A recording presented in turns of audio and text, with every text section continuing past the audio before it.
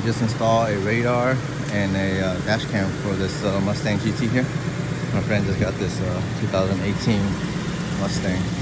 And to save you guys trouble and time, the fuse is on the passenger side and we tap it into number 23. Number 23, which is the window switch, 23 for the dash cam. And then for the radar, we use number 37, the heat steering wheel, for those who are interested.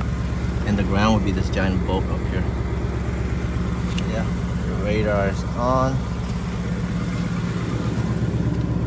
And the dash cam is on over here. Yep, just a quick video, show you guys. Man, this GT is mean. Alright, I guess I can shut off the engine now. And the fuse type, the Mustang, it uses micro fuse. So it uses tiny fuse. Oh, I forgot to show you guys the close-up of the adder circuit or adder fuse. This is not the one from the Mustang, but it's just to show the concept. When you pull your main fuse from the fuse box, you will put it here closest to the blade. The add-on fuse or the piggyback fuse will be a low amp between 5 and 10. It is not good to match it. Let's say you pull a 20, you don't have to put a 20 here. They said that's not good, so just keep it 5 and 10. You should be fine. But just want to point out that keep your main fuse closest to the blade and the add-on fuse away from the blade. That's all I want to point out here. The wire is running here, up here. Save some slack along this. Took that piece off earlier.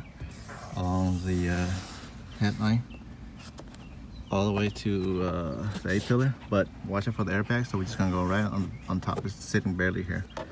Open up your weather seal here, and then you can run it all the way down and close up the fuse box. This is for the radar. All right, we finished running the cable. Just want to show you how the cable was final. This is how it was decided. The camera, the front and back, gonna go this way up the pillar, and the main power gonna come down to the pillar like this into the glove box. Feed it up here, and the back of the glove box come down here. And then the back camera up here with the pillar, running along the water strip, and the inside run along this. Then hit it under here, up the back liner, and up there. It's a wad of cable. I was able to stuff it up there, but there's a hump right here by the third brake light, so that's where I was able to stuff all the wire up there. And this is how the camera looked in the back. From outside, you can't see it at all.